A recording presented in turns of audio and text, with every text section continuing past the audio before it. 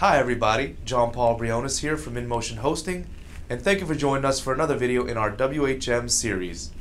Today I'm going to show you how to change your root password in WHM. Alright, begin by logging into WHM as root. If you're not familiar with what root is, or if you want to know how to gain root access to your server, then a pop-up will come up on the screen. Click that pop-up and it'll go to our full article on what is and how to obtain root access. But go ahead and log into your WHM as root.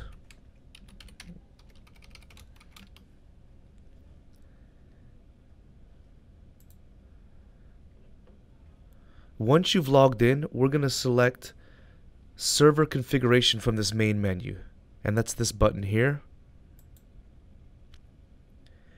When you click that, you're going to see a change root password button here.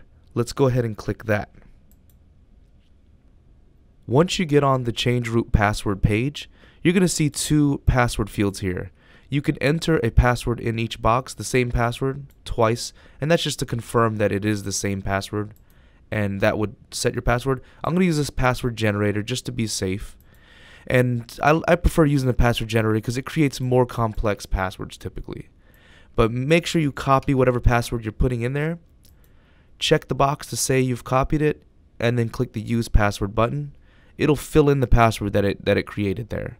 And I really recommend using a very strong password, especially when it comes to root access to your VPS or dedicated server. You really want it to be strong so that it can take care of your site, or your server, sorry, so it can take care of your server.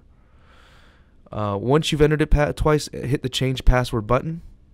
You'll see this notification saying the password for root has been changed, and then it tells you the username there. At this point, your password for root has been changed. Keep in mind that if you change your root password, which we do recommend doing regularly, that you should let the InMotion Hosting support department know.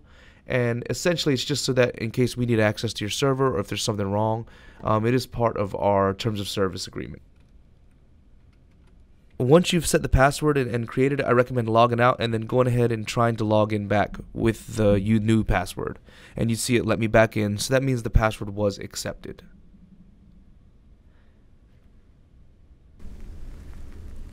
Thank you for joining us for another video in our WHM series. Feel free to like this video and comment below so we can bring you more great videos in the future.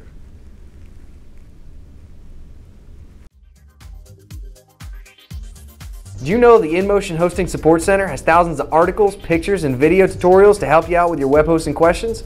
Something for everyone, from beginners to experts. Join our community and sign up with your Facebook or Google Plus for free swag, prizes, and discounts. Visit our support center at InMotionHosting.com/support.